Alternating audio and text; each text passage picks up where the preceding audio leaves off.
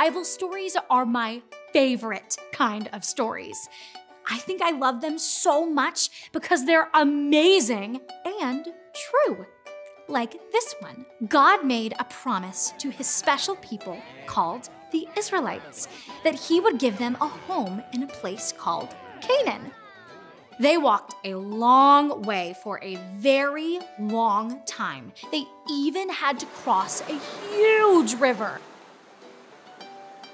But they finally got close enough to see the land God promised them. There was a problem, though. There was a big city called Jericho blocking them from getting to the special home. And around the city was a big wall. The wall was too tall to climb and too strong to break through. They needed help. So God sent an angel with his plan. The angel told the leader of the people, named Joshua, exactly what to do. Joshua told the plan to some very special priests.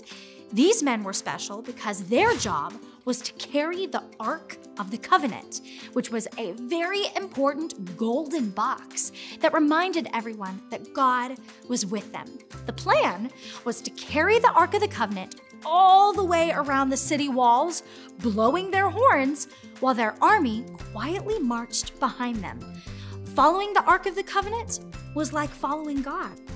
God told them to do this once a day for 6 days.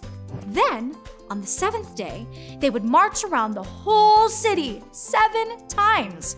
On the very last time around, on the last day, the men carrying the ark would blow their horns, and finally, the army would shout as loud as they could. When they do this, the walls of the city would crumble. It was a strange plan, but they did exactly what God told them to do.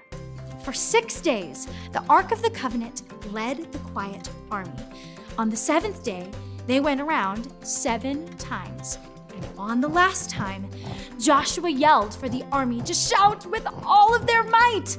And the tall, strong walls of Jericho crumbled down. They were able to march right in. God's people could have looked at the giant walls and given up hope, but they trusted God to lead them.